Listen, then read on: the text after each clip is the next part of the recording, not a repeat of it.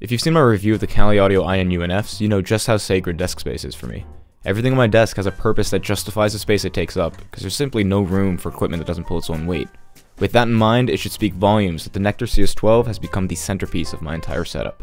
The CS12 is a big deal. It's the best attempt at materializing that long-imagined, almost mythical piece of gear, a device that finally bridges the gap between the digital world and hands-on control. And that's what makes this device so fascinating. The CS12 is so good and so close to this fantasy that its few shortcomings feel far more frustrating than they would on any other piece of gear. Because when a device elevates your workflow to this extent, any imperfection or missing feature seems magnified. Still, these are minor issues compared to the overall leap in freedom and inspiration that Nektar has provided, and I think many of these shortcomings could be fixed in the future with software updates. Full disclosure, Nektar did send me this unit in return for this video, but that's only after I saw what it could do and I reached out to them first. I've been integrating the CS12 into my workflow for the past few months, and only now have I felt ready to talk about it. Now, I've heard other reviewers claim that this is an easy and intuitive unit to use, and I do agree with that to some extent. I think the basic features are easy to understand, but to get the most out of it, I think it really requires a lot of patience, practice, and research. But as far as the basic features, I think the best way to understand just how exciting this unit is to see another Logic user experience it for the first time. We all want to stop using our mice and keyboards and stop looking at screens and absolutely just have the buttons. Yeah. So you saw the transport controls right away. Yeah. Obviously, you know, basic stuff. You know, that's nice. Oh wait, hold on. Oh, also, jog wheel like this. Oh yeah. Super useful. Zoom. Like shift, you can zoom like this. That's like the least exciting part to me. Say you have marker 1 and 2, like I have here. When you hold down the markers button, these map to all your markers. Oh, that's so you nice. can just, boom, you're right at the verse. Yeah. Boom, you're right at the chorus. And then you could just punch people in there. Oh, that's really nice. That's why I want to start using markers more. I'm like, if they make it that easy. Here's a fun part. Oh, that is so cool. What the fuck? Bass down. That's really nice. That alone Holy makes shit, it super that's worth it for me. really nice. Then there's automation. This thing does automation so well. Really? So you hit automation, and I have it set to latch, but if you hold here, I can go to any of the other automation modes. So say I want to start recording something. That's so cool. Okay, but one thing that I'm sure you've dealt with is this mess. Right? Yes. Like obviously the move I'm making is simpler and doesn't need this level of resolution. They've added this thing called single point automation. Oh, that's nice. This is a touch sensitive fader, so it's not just based off of when you move it. It literally knows when your finger is touching it. What the? Yeah, so if I'm in this automation mode right now and I turn that on and I start moving, look, when I touch it, it makes a point. I move it, I let go.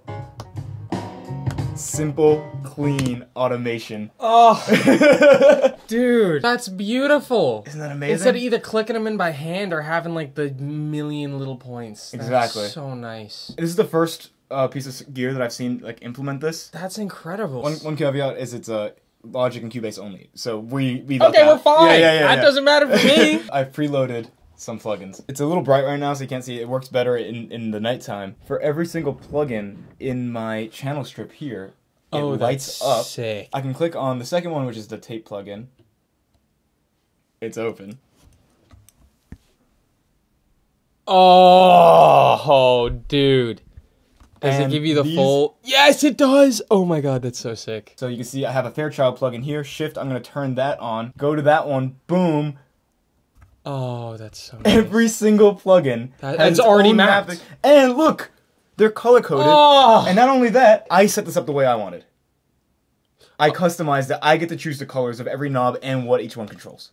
Dude, wait, so did you map all these yourself or did it auto-map them? It comes auto-mapped with like so many like popular plugins, but then I chose to customize them because, you know, they give you every single control, and I don't use every single control in a plugin. So that's I mapped this into a way that's intuitive to me. Take a plugin like, honestly, like this one, where you have your input gain and your threshold, and you might need to like adjust them at the same time. You can do that. You can't do that with a fucking mouse. So see, they mapped this in a weird way, because the Pultec is a confusing EQ. Like, this is the low band, this is the mid band, and these two are the high.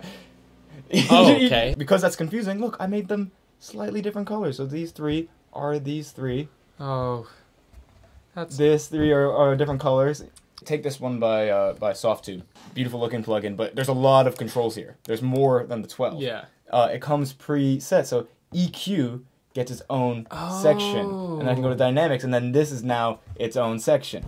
Oh, but it gives you the whole fucking readout there. Yeah.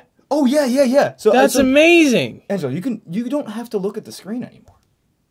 Say you want extra level of control over any parameter. If you push this button right here, the select button, touch any control. That's amazing. It's now mapped to this. Comment that you want to like do a filter sweep, right?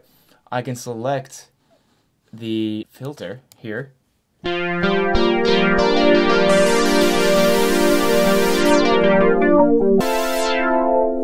And now also like if you let go,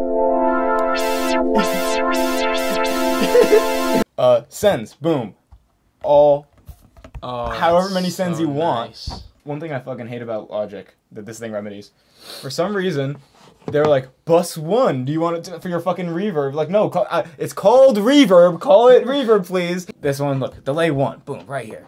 Yeah, that's nice. Right? Dude, the screen is just so helpful. And channel, have you ever fucked around with smart controls? It's another programmable thing. If you set it up in the right way, you can make these presets. So I hate doing my automation with this, because then I can't change it later.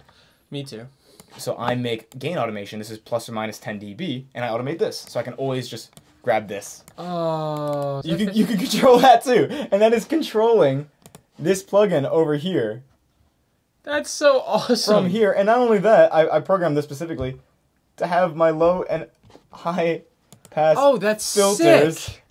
I programmed it also to turn off when it reaches. You see that it just turns goes off when it. Yep. Because otherwise it would still be doing something. Yeah. This thing is buggy though. Let me show you something that's buggy about it. This parameter is locked to this parameter, right? So say I put it all the way at the top, and then I move it all the way down here, and I want to move it just a little bit up. Snap you back to, yep. Yep. And I'm sure they also didn't have enough of a input. Yeah. You know, because that's a very specific thing. You're going and you're changing something on your computer. Of course you can miss that. Right? 100% super easily. Yeah. And hopefully they're gonna listen to their customers. Is my hope, and that this is gonna be something that continues to grow. These are all my problems. You know, clearly I have my thoughts on what could be better, and some things aren't even problems. They're just like, this platform is so open and so ready to be anything you want. That's like, oh, you know, it gets me thinking like, you know what else would be cool? Yeah. Like, it's just like a really exciting product. That's inspiring then. Before making this video, I prepared a notes document with all the bugs, shortcomings, and features that I thought this unit was missing. Initially, I planned to go over these areas for improvement in this video, but first I decided to send my findings over to the Nektar team. I was very happy to receive a long response that went over every single note I provided, and for each one I was provided with one of three things.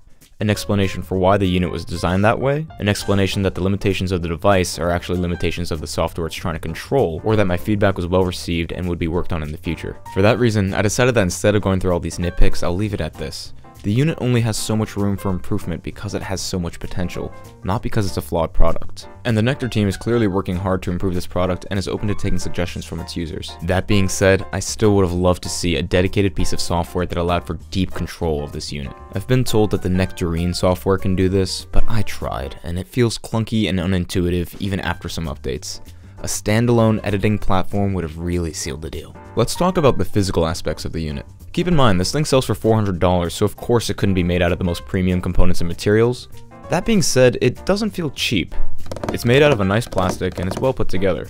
The main knobs have a great amount of resistance to them, and the rubber buttons feel good. The screen is good enough for what it has to do. The fader feels pretty good as well, although it doesn't handle slower movements as well as some more premium flying faders. It's also not the quietest. But overall, I think it looks impressive and professional, and it matches my whole black and silver theme perfectly.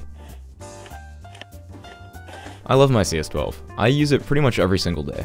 The use of colored buttons and knobs is genius, having a screen on the unit makes it incredibly powerful, single point automation is revolutionary, and its features go incredibly deep.